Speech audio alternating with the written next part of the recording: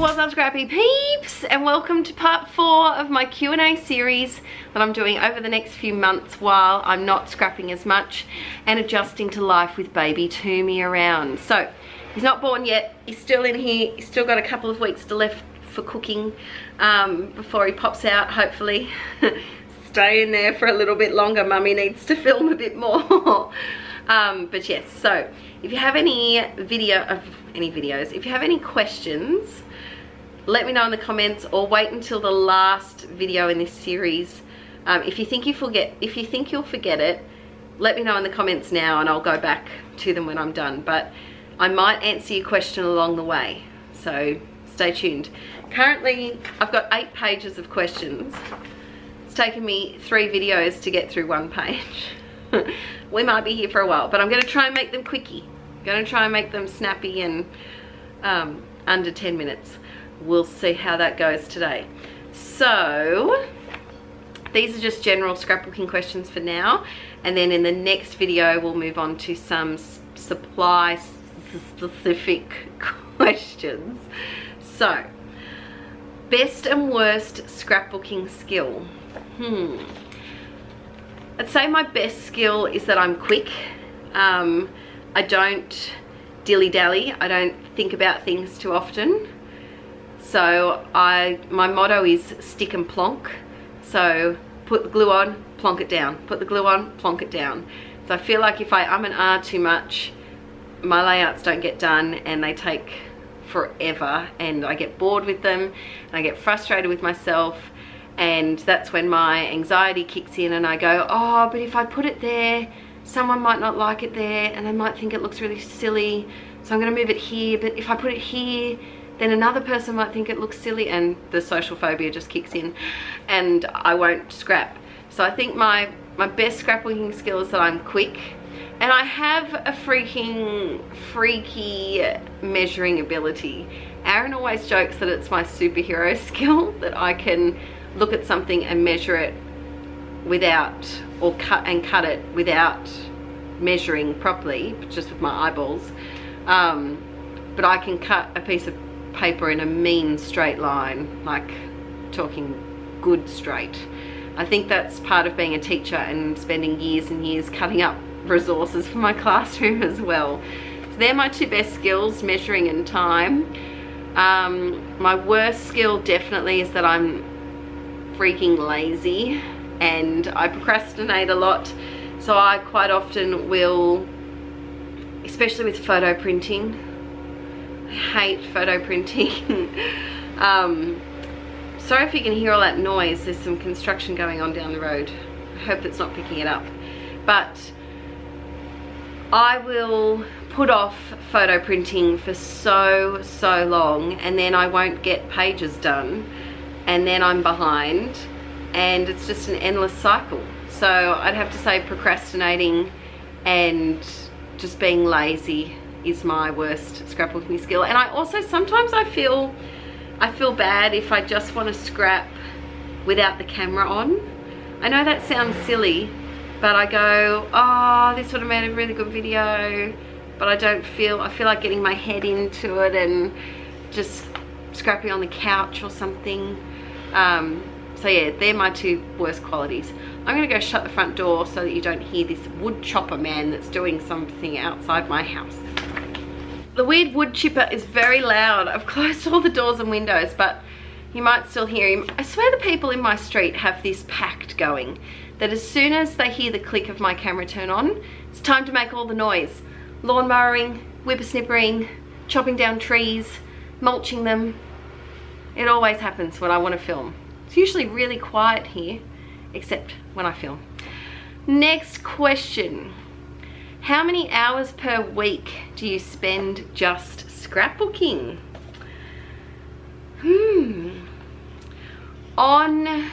So at the moment, my health's been up and down and up and down and up and down with this pregnancy. I'd say on a good week, when I'm not working full-time anymore,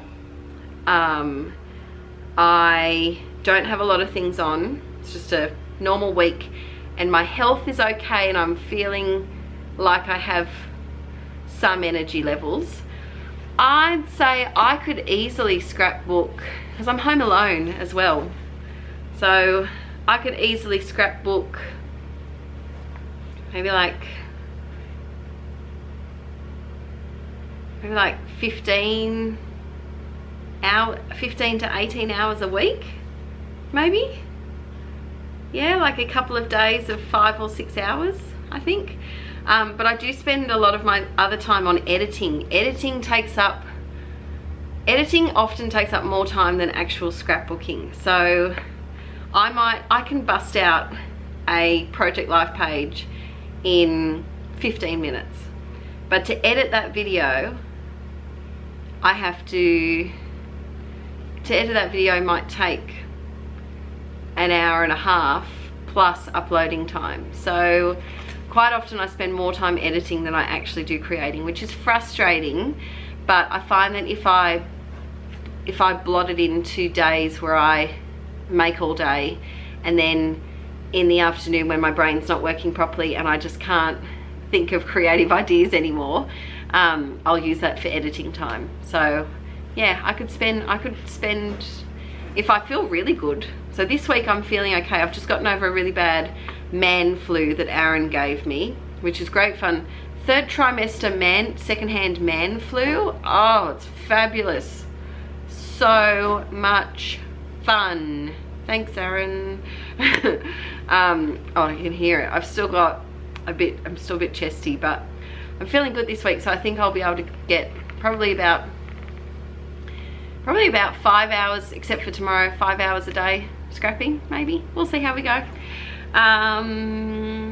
Okay, so Mary asked about design teams. So my first design team was the Scrappy, and I actually created my YouTube channel so that I could apply for that design team. It's an Australian kit club here, and I applied for, I think it was just Project Life that I applied for, I think. And they have their own YouTube channel, so I made a YouTube channel so I could show that I could do videos, and I got accepted, which was really cool. And then I didn't really put much on my channel for a while, and because I couldn't put my videos that I did for them on my channel, I just put them on their channel. And yeah, so that was I left them in January 2016. I think I was on the team for a year, maybe, possibly. I have been knocked back from design teams as well. Last year I applied for 2 different design teams and I got knocked back from both of them. Quite big design teams, you can probably guess if you know a lot of kit clubs, 2 American ones. I have been, maybe, I don't know if it should be out by the time this is out. So I got asked to be on a design team this year and I said yes. So, but I said I had to have a couple of months before, while with baby Tombs, to just, you know, figure out how to handle a baby before I start there. So that was exciting. But yes, so I just think when you apply for a design team, you just have to show a really wide variety of what you can do. So, and also think about their style as well. I don't mean, like in teaching, we don't teach the test, and I don't want you to scrap to the test of what you think they like. But if they're a design team that does 12 by 12 layouts, submit some 12 by 12 layouts. If they're a design team that do a lot of off the page stuff, make one of your projects an off the page canvas or something in a traveler's notebook. Make it a little bit different. And I also try and make your layouts a bit memorable. So you might do a technique that's a bit more complex, like stitching or a cut file or some mixed media, try and do something in there that they can remember you by. How much time do you spend? Oh, I just asked that. I just answered that, sorry. I have to laugh at number 3 in Mary's questions. She said, you and Aaron always say it's not a baby after every, we have some exciting news announcement. This isn't a question, but I must say I'm excited for a little Rad if that's in your future. That's how long I've been avoiding doing these videos for. So this was before you guys found out about baby Tombs. And now he's out and about while you're watching this. So, whoopsies, there was a little Rad. There probably, I think there might have actually been a little Rad already growing in my tummy when I asked the Q&A video, possibly. If it was June, he would have been growing. But yes, I had to laugh at that one. Let's do one more. So there's a lot of bits in this one. So I'm gonna see if I can do them quickly, alrighty? How do I motivate old and forgotten projects? So I have a tub that has some old and forgotten projects. The way I think to reignite the spark between you and the project is to maybe reorganize the supplies that you're using for it. So put yourself together a little kit that has some new supplies in there, because that will motivate you to actually use them specifically for that project. You might also, maybe if it's something like a mini album, so say you're doing a holiday mini album, have a look on YouTube and just type in scrapbooking holiday album, see what you come up with. That might light some what? That might ignite some enjoyment and interest in the project again. But I definitely think reorganize the supplies you use for it and add some new things that you've gotten. They might not be new to the market, but they might be new to you. So try and include those. How do I keep up with Project Life? I don't. In all honesty, I binge Project Life. So this week I'm finishing December 2016. I'm filming this in February. But I binge. So I think that's how I keep up with Project Life. I just do it in big bundles. So I might spend 2 hours printing 2 months worth of photos. Or I might say, okay, I'm going to sit down and I'm going to try and do 5 pages, get this month done. Let's be honest, which month has ever had 5 pages from me? And I might just do it in big bingey lots, which isn't healthy for my scrapbooking, but it's life. It's what works, and it's how I do.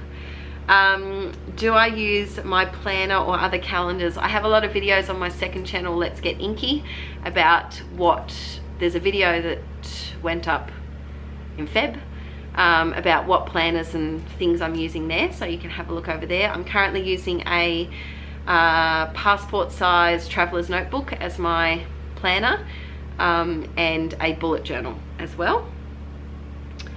How do I start using my all-time favorite products? Good question. Choose your favorite photo. That's what helps me. So if I have a photo that I really love, I'm more likely to use a product that I really love, and then the two just marry together and it just makes a beautiful, I love it so much, happiness pairing. How do I store things like ephemera and enamel dots? I got lots and lots of videos on my craft room. I've got a video on how I organize my ephemera as well, so check out my playlists about, I think there's a craft organization playlist for that. If I could create a collection, I so much want to create a collection. That would be so fun to do.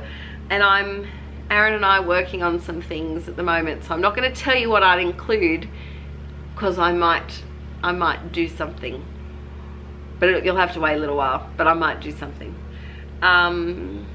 Which products are my holy glory? Ooh, tiny word stickers, tiny wood veneer, thickers,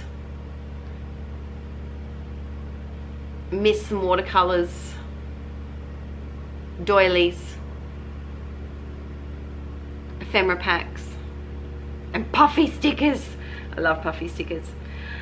How do I organize my projects I'm actually working on? I won't let myself go to the next layout before I finish the other one.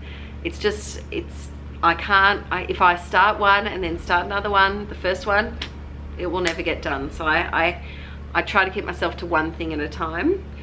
And do I tidy my desk after every crafty session? I generally do, especially if I'm filming. I usually tidy up after every page unless I'm using the exact same supplies or the exact same kit. So I hope that, oh, thanks for the bunny hugs too. I hope that answered some questions today. We've gone over time again. But yeah, stay tuned for the next one in the next couple of weeks. I'm going to have a little break, and by the time I get back, I hope that person has finished mulching their trees because they're too noisy. But I will see you all in the next video. Please give this a thumbs up if you enjoyed it, and stay tuned for process videos every Wednesday and Sunday. There's a Poppins! Poppies, come here! She's investigating. Poppet, hello darling. Hello gorgeous girl. Hello. Hello puppies. What? No, didn't want any of it. Alright guys, I'm gonna go snuggle the bunnies and I'll be back next time. Bye!